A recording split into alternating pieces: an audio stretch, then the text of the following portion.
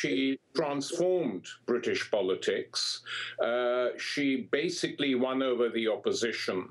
Her legacy is still very much in force, so she's not at all dead in terms of what is going on in this country. Her policies are being carried out by the coalition government.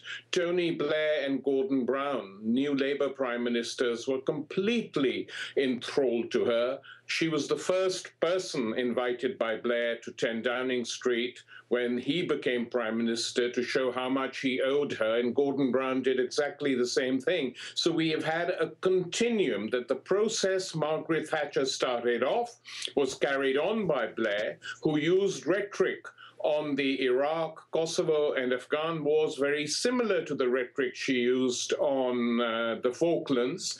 And this policy has continued. So her legacy is effectively to have wrecked Britain economically and to have made it a total vassal state of the American empire.